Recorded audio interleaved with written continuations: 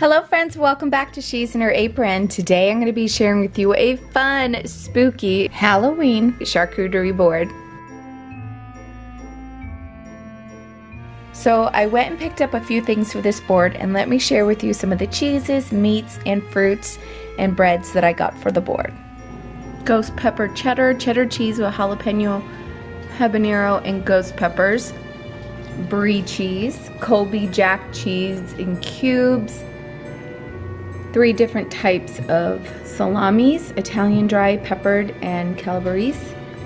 Some garlic and herb. Soft spreadable cheese. Some blackberries, some blueberries, some black olives. Blue corn tortilla chips.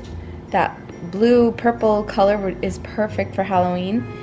Some crackers, some pretzel sticks, little dill cocktail pickles, and some black grapes. I also have some other things on hand.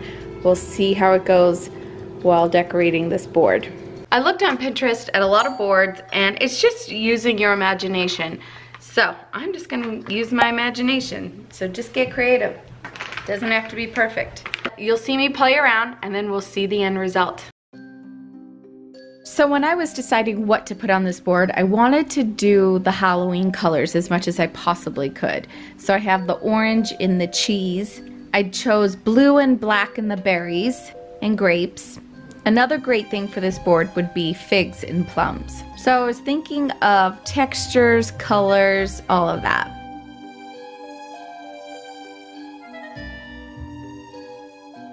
I went back and forth on adding nuts to the board because one, there were lots of kids there, and I don't know. I went back and forth.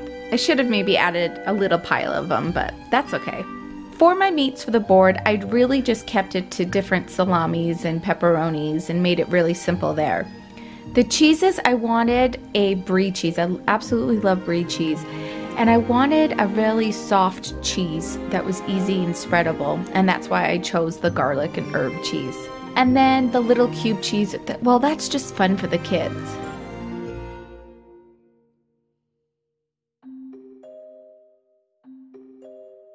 Now, if you want to make a Halloween board, you don't have to put it in a skeleton. I just got super crazy and thought that would be such a cute idea.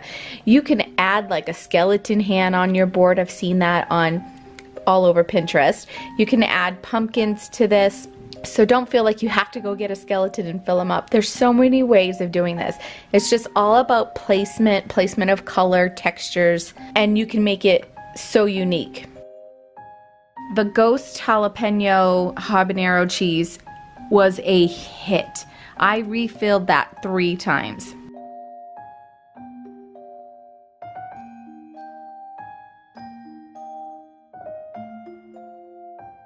I really liked using those breadsticks because they look like bones. So having them stick out of the cheese was really cool. Now if you want to add green into the display like I did, I just used some pickles, just the baby dills. You can also use green olives, and that will really make certain areas of your board pop.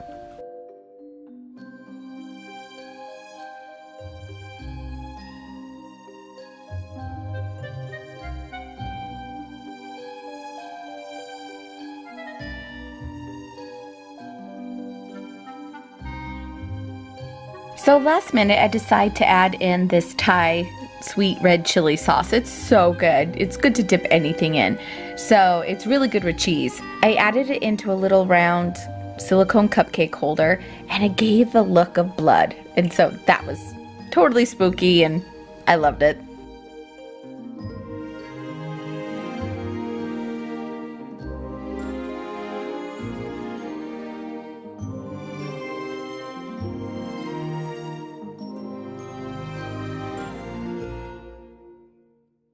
And then to add like a really creepy, fall-y feel, I used the stems of the grapes and just randomly placed them on the board, and it just gave it the look of just Halloween.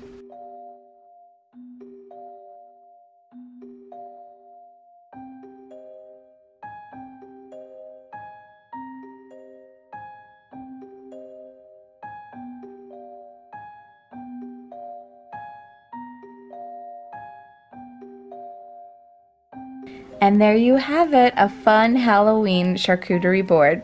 If you have ever made one, leave some tips and tricks down below. And if you decide to do one for Halloween, please tag me in a picture. I would love to see. Thank you so much for joining me, you guys, and we'll see you soon. Happy Halloween!